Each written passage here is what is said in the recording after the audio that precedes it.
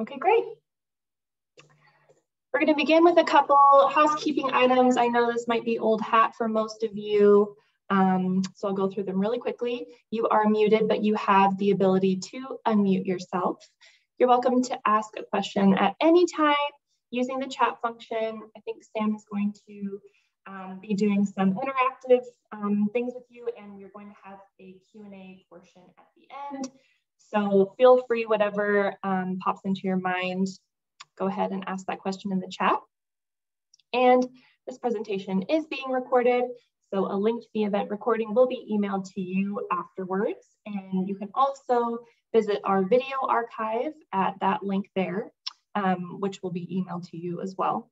And we have a whole vault of past recordings from our events that you can feel free to check out. So without further ado, I would like to introduce our presenter today. Samantha Schwartz, or Sam, graduated from Washington State University in 2015 with a degree in wine business management. After graduating, she was appointed as brand manager at one of Washington State's top wineries. In 2019, she made the shift into real estate and began flipping houses.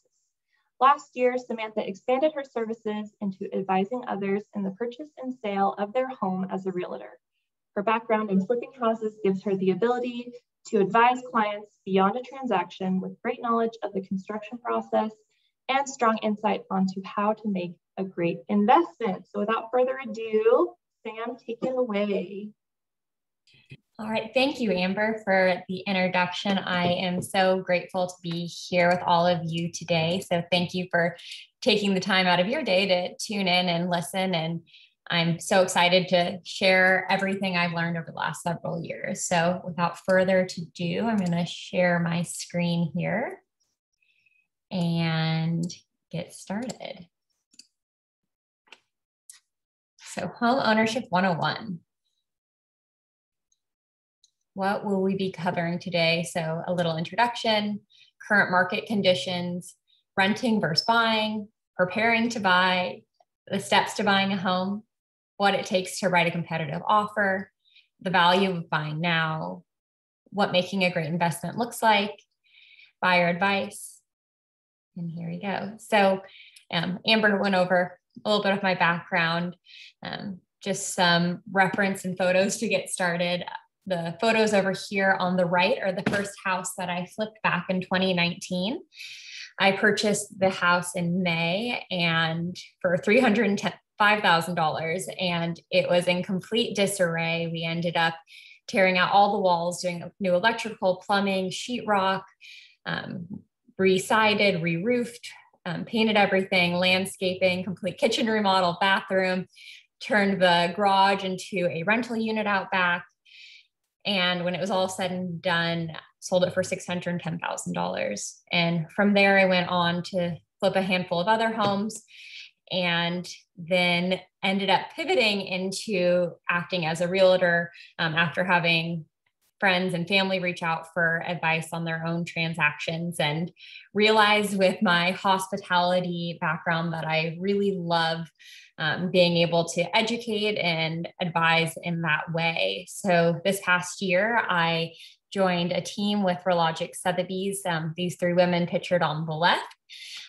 Between the four of us, we have over 20 years of experience and have done around 400 million in sales, and being able to help clients in this way of having a bunch of different areas of experience, being able to have feet on the ground at all times, and being able to really educate on what it takes to get an offer accepted in this market, because it is no easy feat.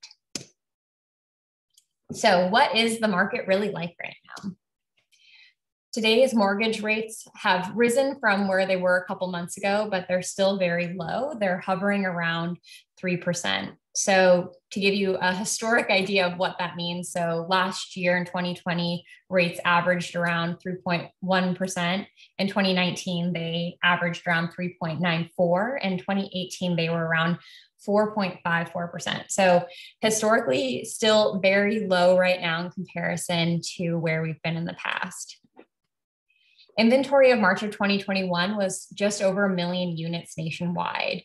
This is an extreme shortage in supply. Typically, there are around 2 to 3 million units nationwide. So with that, we are leading to an inflation in price. The National Association of Realtors published an article recently stating that the median existing home price for all housing types in April was $341,600, which is up 19.1% from April of 2020. And this was recorded across every region as a price increase. I get a lot of questions of, are we in a bubble right now? Am I going to buy now? And then is it going to completely tank? And with everything that I've been reading and from my experience and all of the experts which I consult with, we are in a completely different situation than 13 years ago when we had the foreclosure crisis, where the mortgage lenders were giving out loans to pretty much anything you could put zero down. They weren't doing as much of a background check as they are today. So when the market and economy went down, the housing market then crashed because people weren't able to keep up. And what we're facing today is completely different. It's more of an issue of supply and demand. So is there hope for more supply? And the answer is, I don't have a crystal ball, but from everything that I've been reading and seeing, I believe the answer is yes. With COVID-19 vaccinations rolling out, more inventory is anticipated as more people feel comfortable listing their homes and having people within them. That's been one of the bigger issues, is people don't want other people in their houses. And if they sell their home, then where are they going to move? So having a little bit more flexibility with that. And then the falling number of homeowners and mortgage forbearance will also bring about more inventory. And then finally, the National Association of Realtors has been working with the Biden administration to decrease tariffs on lumber, loosen permitting regulations, increase construction workers, and hopefully offer capital gains tax reductions for investors. So moving into renting versus buying, I'd like to take a quick poll here just to get an idea of where everyone's at in their life. If you feel comfortable, I would love for you to enter in the chat box if you are currently renting or own. So just type in rent or own and can take a quick poll of that and see where everyone's at in their life. So have a pretty good mix in here. Awesome. Thank you for sharing.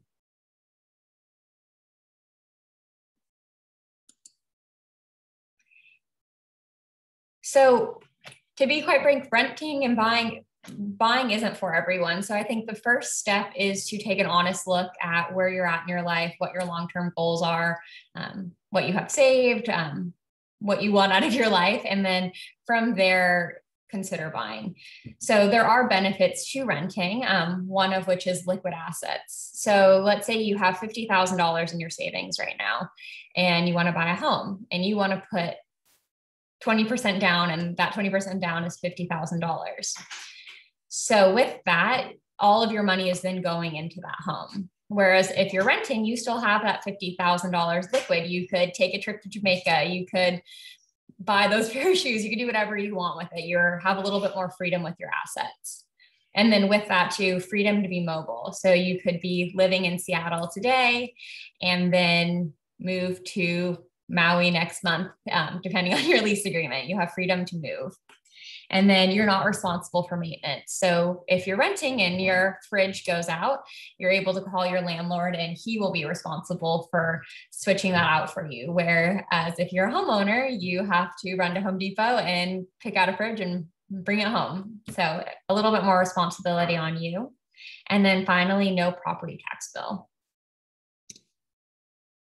So what are the benefits of buying? So no mortgage increase. So with rent, your rent can rise each year, every couple of years. With a mortgage, once you lock in your rate, that is for the full term of your loan, unless you decide that you want to refinance. which I won't be going into that in full today, but a lot of people refinanced this last year because rates have been so low. And then next, appreciation. So if you buy a home today, in theory, it should appreciate over time.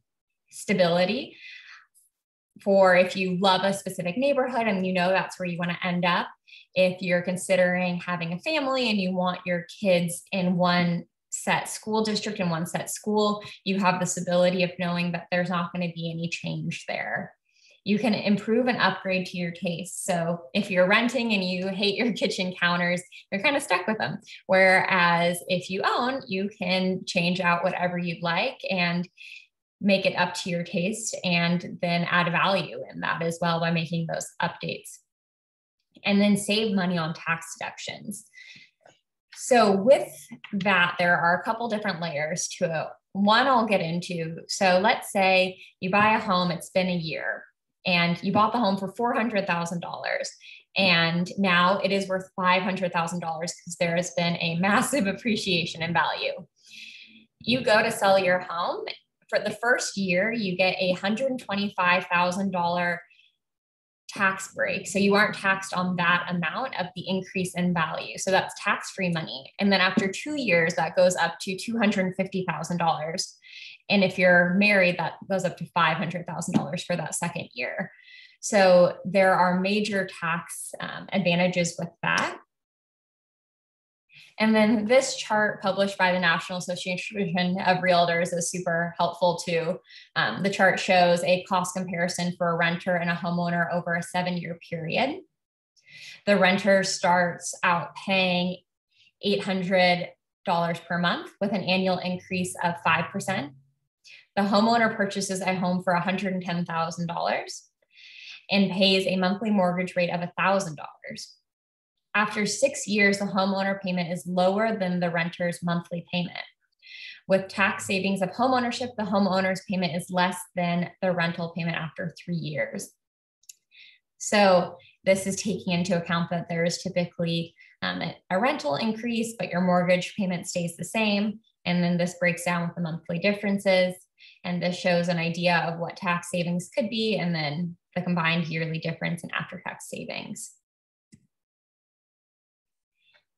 And I love real world examples. So my company, Realogic Sotheby's, just published this article as a tax deduction case study for downtown Seattle.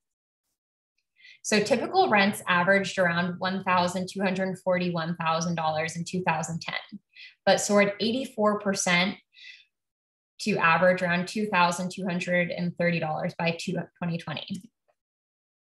Residents that rented newly built apartments paid $50 million in rent over the last decade.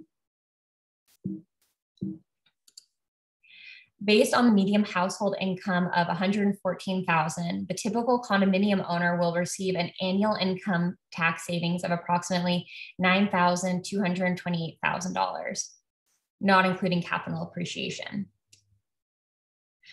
Renters missed out on an average of $8,244,000 per year, or approximately $82,400 in a collective income tax deductions over the past decade. So it shows you how, I mean, that's the first number is no number to scoff at, but it really shows you how that savings builds over time.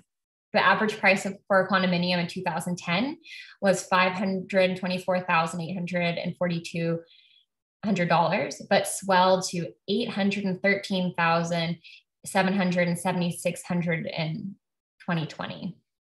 Typical condominiums appreciated 55% in the last decade, or on average 5.5% per year. Renters of new apartments typically paid out $218,983 in the last decade, while condominium owners of a similar housing gained on average $288,934 in capital appreciation.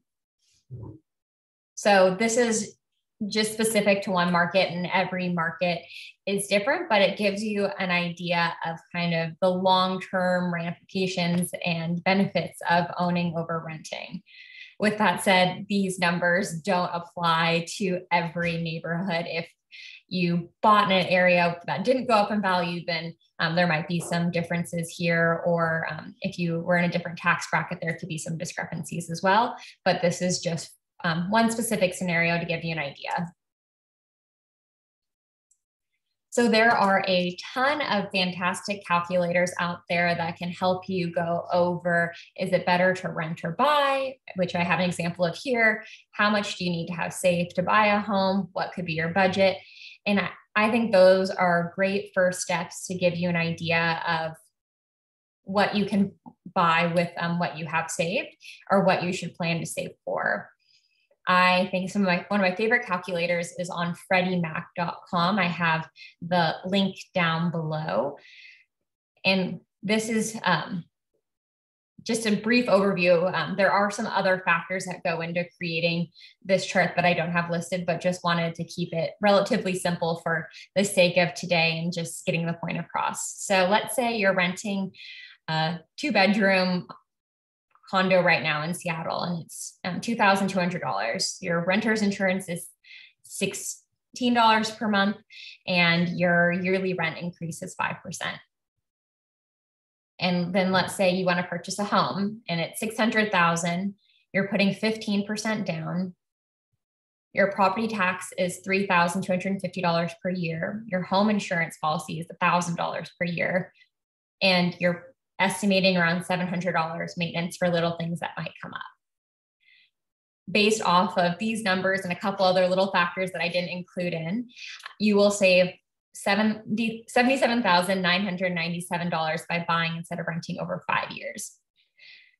So I think another important thing to take into consideration here is thinking ahead and recognizing that sometimes if you want to just buy something for the short term, it can not be the best investment. It can be, but really taking that into consideration, because a lot of times it isn't until the 3rd, 4th, 5th year that you start to see the real value in buying over renting.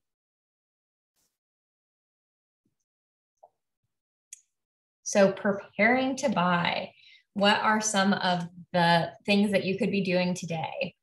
So budget for your total expenses. So how much are you going to need to have saved to buy a home? And we'll go over that in a little more detail coming up here shortly. But there's also great calculators for that on Freddie Mac, for instance. And then establish and maintain good credit. So start to build your credit history, open a free and low-cost checking and savings account, apply for a credit card and use it responsibly. And then make a spending and savings plan. Make all your payments on time, monitor credit by checking your credit report annually. Starting to really evaluate how much you're spending versus saving every month and what you need to do to get to your long-term goal of buying. What expenses should you plan for? So there are some other little additional things in here, but these are the big ones. So number one, down payment is typically 0 to 20% of the purchase price, depending on the loan terms. So 0% is if you are a veteran. That's unheard of now for anyone other than that. But you can put anywhere from 3 to 20% down. Anything under 20% though, then there is private mortgage insurance, which I won't go into detail today, but if you have questions on that, I'd be more than happy to answer that later. Earnest money is typically 1 to 5% of the purchase price.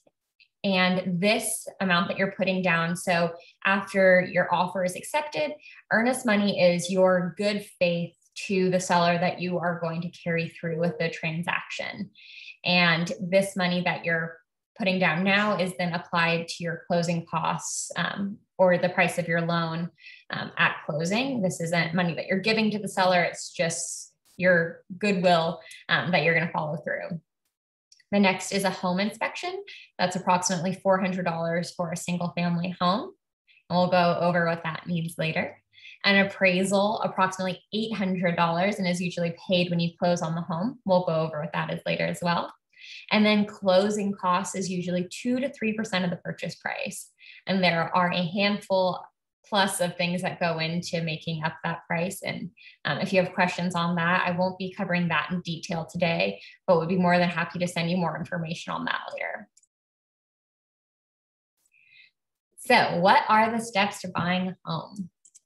Number one, meet with your realtor and create a wish list. 2, get pre-approved with your mortgage lender.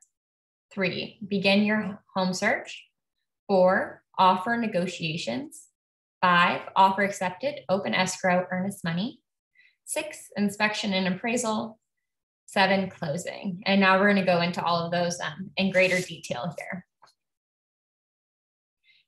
So what do you need to look for when selecting a realtor? I think the first thing is qualifications. Have they assisted other clients before? What was their training and education? Where do they have their license hung? Is there support there? And then availability. Are they going to be able to get you into a home the day or the next day after something is listed? In this market, things are moving so incredibly fast that you really need feet on the ground the moment something's listed, or else you could lose out. Communication, making sure that you are with someone that is going to clearly communicate with you and be there for you when you need them, and making sure that your communication styles go well together. Service offered. So there's a lot of things that go into this, but I think one of the biggest things is, let's say you find a home you love and it's selling for $500,000. How do you know if that's a reasonable price? So what we can do is go in and pull a comparable market analysis. And what that does is we look within typically a 0.25 parameter search of the home. And then within the price range, within the age that it was built, similar square footage, similar bedrooms, bathrooms. And then we compare the price that sold in relation to what the home you love is being offered at, to make sure that you are paying a reasonable price for that. And then finally, testimonials. What have their clients said about them in the past? Have they had a great experience? Is there anything that they wish they could have changed? Making sure that you know before you get involved what you're getting yourself into fully. And then next step is selecting a lender. So I have a lot more questions that I would ask other than this, but I think these are some of the best ones just to get your wheels turning. What will be my interest rate, annual percentage rate? There is a difference from lender to lender of what interest rates people offer. What cost will I be paying at closing? What loan product do you recommend given my scenario? What can I do to move the process forward to ensure that I am fully underwritten prior to extending an offer? What are you projecting in terms of interest rates going forward? How often will I be updated on the loan's progress? In this market, having a good realtor and a good lender are two of the best first steps you can make. It can make all the difference in being able to win a home. In addition to this, making sure that you get a lender that's able to not only close on time, but has the option to close early. I have won offers just because I had a 20-day close instead of a 30-day close, and not every lender is able to do that. So making sure that if you are located in Seattle or San Francisco or a really competitive market, that you are working with a lender that is able to get an appraiser out right away and close earlier on time. So once you decide on your lender, the next step is getting pre-approved. And what a pre-approval is essentially is one, there to help you set your budget. There's a lot of great online tools that you can use to assess how much of a house you can buy. But I think the best step is to work with a mortgage lender and really get a clear expectation of what you are able to afford. And then with this too, in today's market, you almost need a pre-approval included with your offer in order to get your offer accepted, because this gives the seller assurance that you are qualified to make the offer. And then what's listed here is just an outline of some of the things that you need in order to get pre-approved. So 1 month most recent pay stubs, 2 years of W-2s, 2 years of personal tax returns, 2 months asset statements, a lease agreement for all rental properties, monthly mortgage statements, and then your driver's license to prove your identity. Now on to the fun stuff once you got that figured out. So defining where you want to look for a home and what you're looking for is so incredibly important so that your realtor is able to help you to the best of their ability find a home that meets your needs. So I think the first thing is looking out and seeing what neighborhoods you're open to. And in this market, I recommend if your heart is set on one neighborhood, being open to at least a couple other that could be a reasonable option. Sometimes if you get stuck just on one neighborhood, it can be a little challenging to win the home. So for instance, if you're in Seattle, if you love this neighborhood called Green Lake, maybe considering Maple Leaf or Finney Ridge or just those neighborhoods that are surrounding it, because that could make all the difference in you finding the home you love.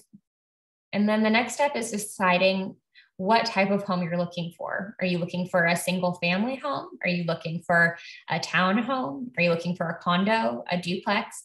Are you looking for raw land to build on? And then style. Are you looking for something that's mid-century modern, colonial?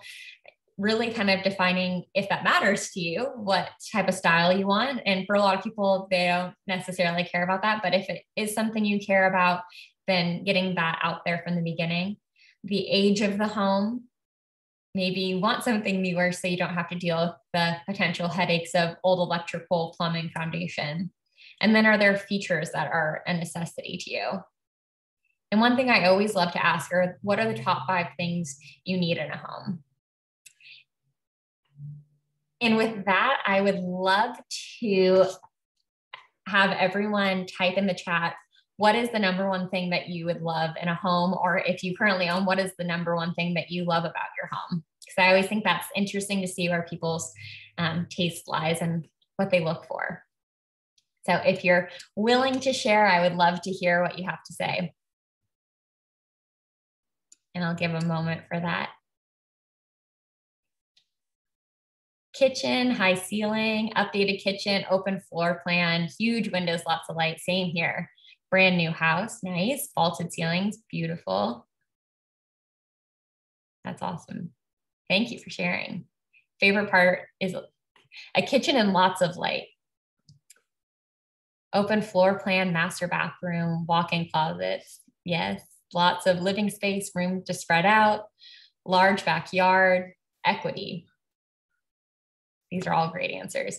2 zones for heating and cooling, up and downstairs, saves money, open floor plan. Nice. I like the way you think, Taylor. All right, get back to it.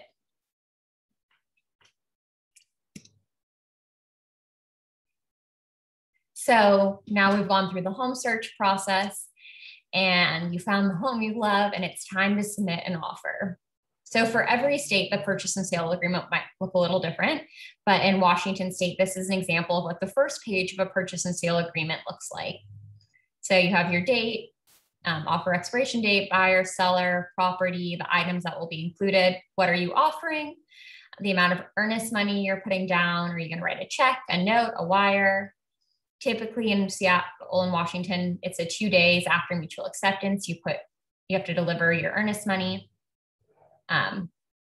If you aren't able to follow through with the deal and you lose your earnest money, do you forfeit your earnest money, or does the seller have the option to sue you?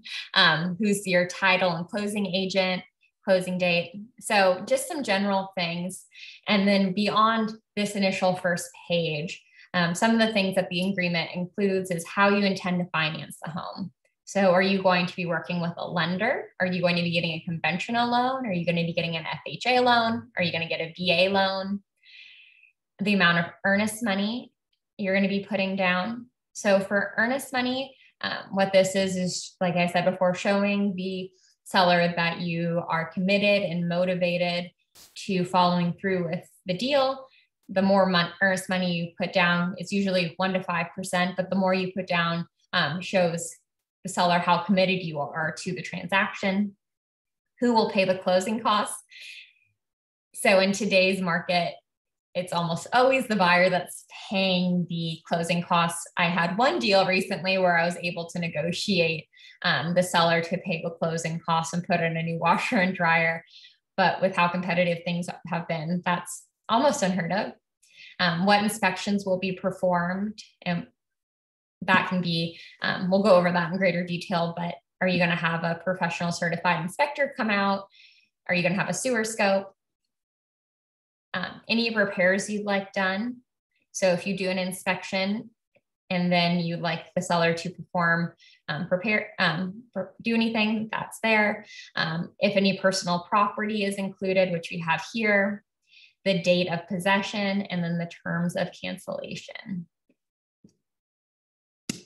And then moving into contingencies. So submitting an offer.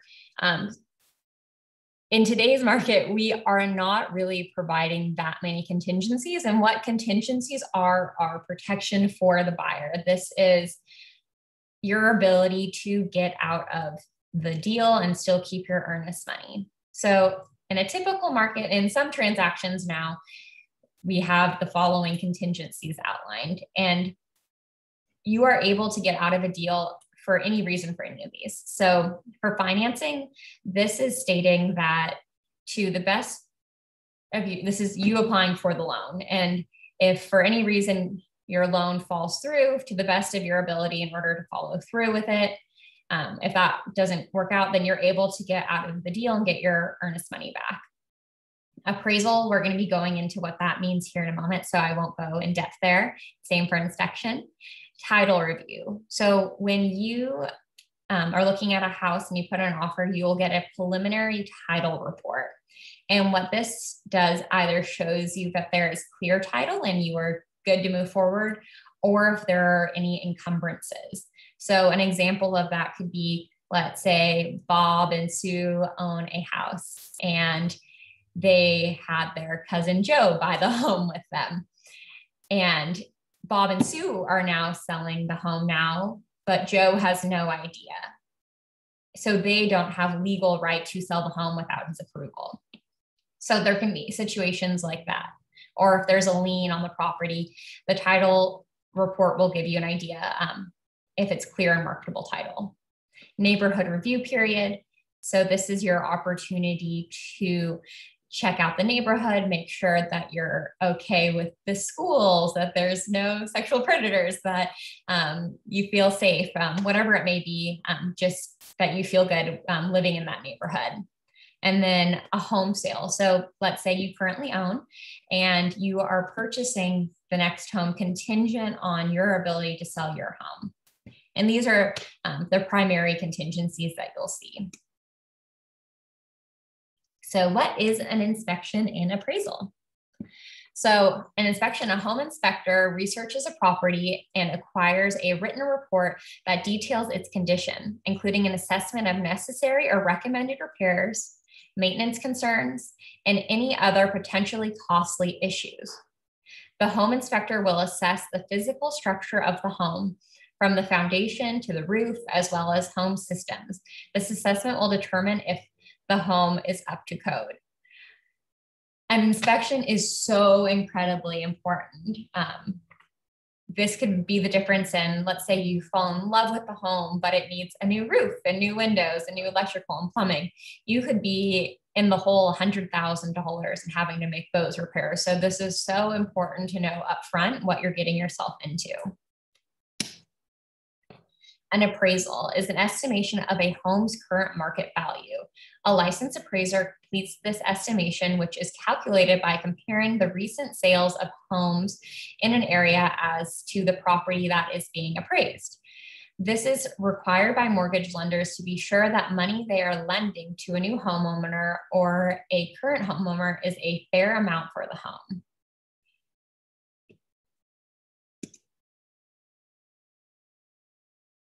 So we've kind of gone over a couple of these things, but I think it's important to give you a clear idea outlined. Once you purchase the home, what are the final steps? So escrow is opened, earnest money is due. You just have to decide on your lender if you hadn't already. satisfy and remove all contingencies, prepare finances for closing and down payment, schedule your move, close your home, and then transfer utilities to your name. So what goes into writing a competitive offer? So in today's market, it's not just about price. There are a lot of other factors that go into it. So obviously, highest price always sounds great. So if a home's selling for $400,000 and you put in an offer for $600,000, that will obviously make your offer look great. Today, we're seeing a lot of pre-inspections. So I always advise my clients that to do their own inspection. And if it's going to be a situation where there's multiple offers, you almost always need to do a pre-inspection so that you are able to waive your inspection. A lot of people aren't willing to accept inspection contingencies because one, that can lead to the deal falling through. And two, that could lead to the buyer trying to negotiate the price down. So by performing a pre-inspection, it makes your offer look more desirable, stating that I know exactly what I'm getting myself into. I'm okay with any repairs that need to be made. I have enough money to cover the ones that need immediate action, and I'm moving forward. So waiving contingencies. So one of those contingencies is the inspection. Waiving financing, waiving the appraisal. And that is something to consult with your agent with, because waiving contingencies is not for everyone. It really depends on a case-by-case situation. And if you're in the financial situation to be able to do that, if you don't have that much savings, or you're self-employed, waiving financing can be a horrible idea and put yourself into a bad situation. And same for waiving your appraisal. If a home is listed at $500,000, but everything in the neighborhood has been selling at $250,000, you could be in a really bad situation with having to make up that difference. So really, this falls into the value of working with a realtor that has experience and is able to really advocate and educate you. Early closing. So this goes back to what I mentioned before about the lender. Sometimes it makes a huge difference to the seller being able to close right away. So maybe offering a 20-day close could be the difference that your offer is accepted over something that's doing a traditional 30-day close. And then writing in a love letter. So what this is a letter to the sellers, introducing yourself, telling your story, and writing about what you love about the home. This can make a huge difference if it's someone that cares about who moves into their home next. Early release of earnest money. So typically earnest money is released to the seller, or is released at the end of the transaction. Earnest money is put towards, so it's the money you put down at the beginning, and then it's put towards your closing costs.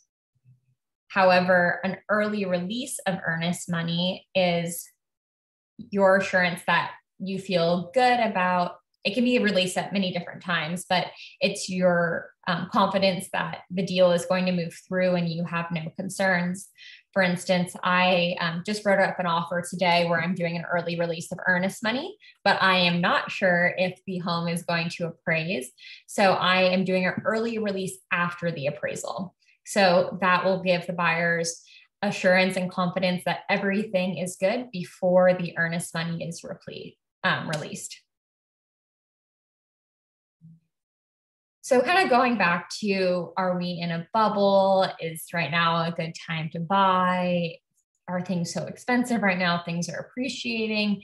I think that is one of the biggest questions I'm asked. So I think this is a really great example to give you an idea and kind of get your wheels turning. So let's take a house that's valued at $325,000.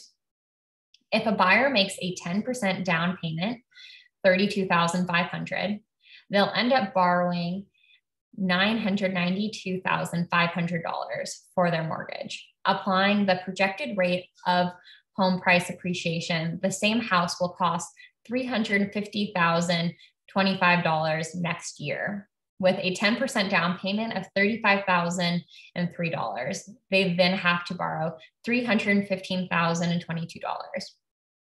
Therefore, as a result of rising home prices alone, a prospective buyer will have to put down an additional $2,503 and borrow an additional $22,523 just for waiting a year to make their move. So like I said, I don't have a crystal ball, so I don't know where the market's going, but it kind of gives you an idea of no matter what, things are appreciating. So there is a value in buying when you can rather than waiting for better days. And then home appreciation factors. So what goes into a home appreciating in value after you purchase it?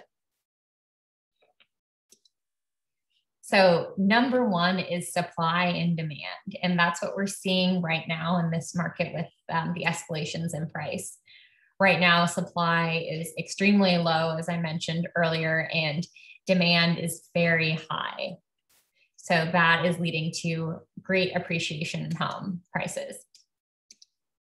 Next is comparable sales. So let's say your neighbor, you bought your house for $500,000 last year, and your neighbor who has a very similar home is now selling their home for $550,000. Your home went up $50,000 in value. So that is a big indicator of how your home is appreciated is recent sales in your neighborhood. Job markets. So let's say, giving Washington examples right now, for instance, Tacoma is booming right now. There's a lot of tech companies that are moving in there, a lot more jobs moving in. So there is more people moving there, and the demand for housing there is going up. Population growth. And that's one thing we're really seeing in Seattle with Amazon and all of the people that are moving in. With more population, there's more demand for housing. Cost of borrowing.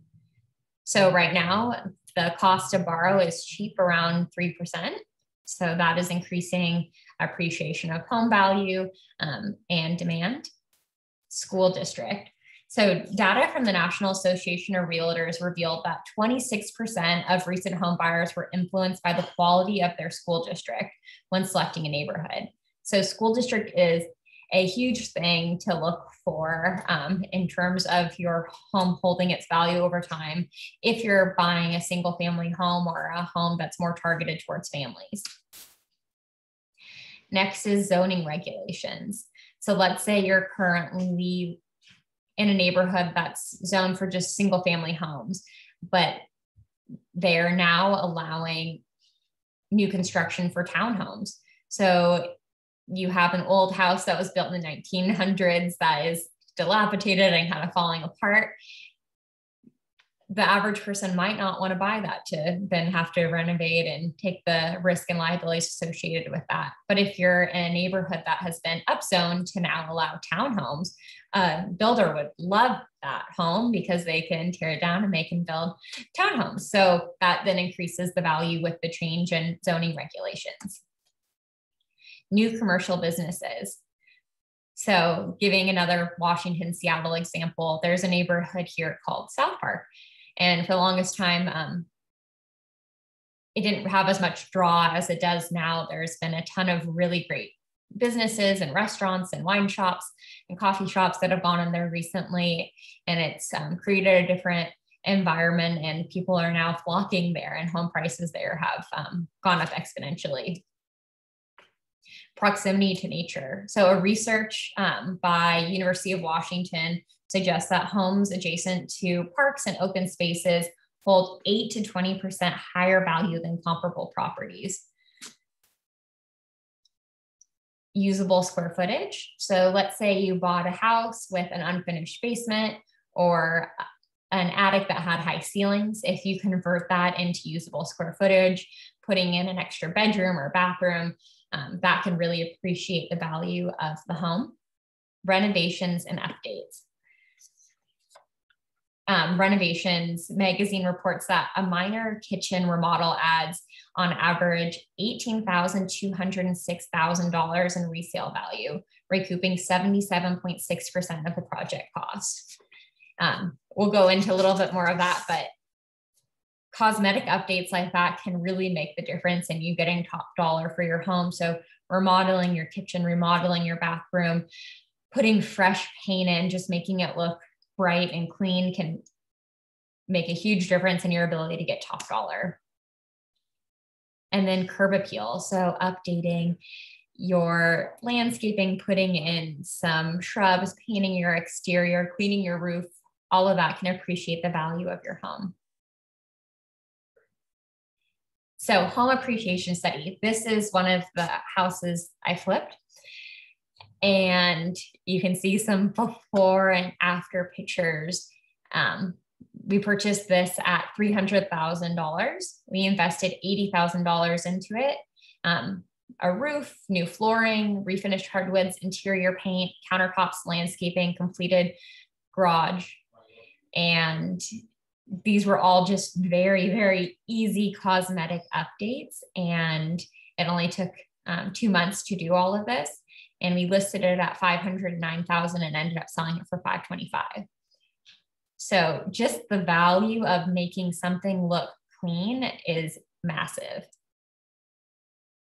And then this is just a random house to give you an idea. So this is in the Maple Leaf neighborhood in Seattle.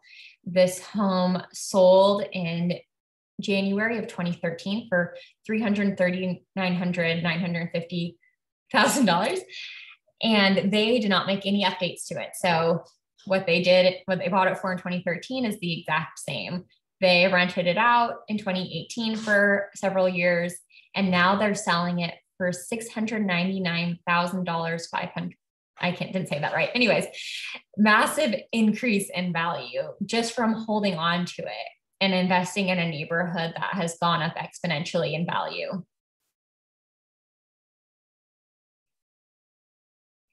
So advice for buyers in this market. I think the number one biggest thing you can do is get pre-approved and know your budget. And then with that, search with the market in mind. So let's say you're pre-approved up to $700,000, but you're recognizing in the area that you're looking in that things are escalating $50,000 over list price. So it would be wise to look for homes up to $650,000 so that you're able to go up in price. 2 are unexpected neighborhoods. So looking into neighborhoods surrounding what your dream is, making sure that you're not leaving any corner unturned and you're being open-minded. Make it easy for the seller. So waiving contingencies, having a clean offer, making sure that your realtor is submitting just a really nicely formatted offer. Start with your strongest offer. So I always recommend putting your best foot forward and stretching to the point that you feel comfortable, because you don't want to end up losing for a couple $1,000 if you're able to go a little bit higher if it's your dream home. And then finally, reach out to me. Here is my email and phone number and Instagram handle. So please connect. I would love to be in touch with all of you. If you have any questions beyond what I went over today, this was just a general overview, but I would be more than happy to offer one-on-one consults to go over what your specific situation is, what some advice, taking the time to do that. And then I also just put together a really helpful first-time home buyers workbook that can help you prepare and kind of go over some frequently asked questions, kind of a synopsis of what we did today. If you would like to receive that, I would love it if you would type your email address in the chat box and I can send that over today. And if not, Amber can send it over and follow up too. And then thank you for coming. We have a little bit of time left. So if there are any questions, feel free to unmute yourself or type it in the chat box and I'll do my best to answer anything. But thank you all so much for showing up today. Thank you, Amber. Thank you, Kim, for making this happen. I am so grateful for the opportunity to be here. Go Cougs, and thanks. Of course. Thank you so much, Sam. So yeah, if you have any questions, please put them in the chat. We have a couple minutes. I have one to start us off. So I know that when you buy a car and you drive it off the lot, automatically depreciates in value, right? So wrapping my head around the fact that when you buy a home, it does the opposite is kind of difficult. Do homes always appreciate in value regardless of if you don't do anything, or do you need to kind of do like those factors that you listed? Something needs to happen to make it appreciate in value. Something needs to happen to happen. That's not always the case. So let's say you buy a home that was built in 1915 and the foundation's falling apart, the roof is caving in, the electrical and plumbing's old, but like you're able to kind of make it work. And over time, that's going to depreciate because it's not going to be livable. So that's an instance where appreciation doesn't always apply. And then let's say you bought in a neighborhood that was super trendy and cool, and then something happened in that neighborhood and now no one wants to live there. That can cause the home not to go up in value. But so it's really important to work with a realtor and making sure that you understand the intricacies of every neighborhood, because every neighborhood is different. Perfect. Okay, thank you so much. Any other questions? I have a question. So when you are looking to either sell your house or maybe like use it as a rental property, what are some pieces of advice that you give for that? Just looking at like the market, if you have a new house, like how do you know when is the right time to sell your house, or is there a right time to sell your house, I guess? So I think the first step is reaching out to a realtor and having them pull a comparative market analysis for you. And what that will do is give you an idea of what things are selling for in your neighborhood. So then you can compare, okay, I bought it for X and now I could sell it for Y. Does that make sense for me? Or let's say, for instance, this year in Seattle, if you bought a condo downtown Seattle a year ago, and then you're like, oh, I don't want to live in Seattle with everything that's happened this year with the riots and everything. I want to move. In that instance, because the demand for downtown Seattle for probably 8 months was pretty low, it's going back up now significantly. If you were to sell in that period, you would lose money. So the better option there would be to rent it out until the market took a turn and your property was more desirable. But then let's say you bought a home in Kirkland, Washington, or on the east side of Seattle, which has been extremely competitive lately. And you bought that a year ago, and now you bought it for $800,000, and now it's worth $1.3 million. You would want to sell it if you wanted to. You wouldn't want to hold on to it to rent because you could get a lot more for it. So I think the best thing you do is work with a realtor, have that comparative market analysis, and really weigh the pros and cons and analyze what's going on with your neighborhood right now. Awesome. Thank you. Okay, perfect. Any other questions? Last call. And then also just wanted to throw it out there. With my office, I have agents all over the US and all over the world. And if you're in the market and you're not looking in Seattle and Washington and you don't know where to start and you need help finding someone, I'd be more than happy to help interview and find the right person for you so that you're finding someone that will advocate for you and take the time to do the CMAs and make sure that you're making the right investment for you, because that can really make or break your ability to build wealth through real estate. Perfect.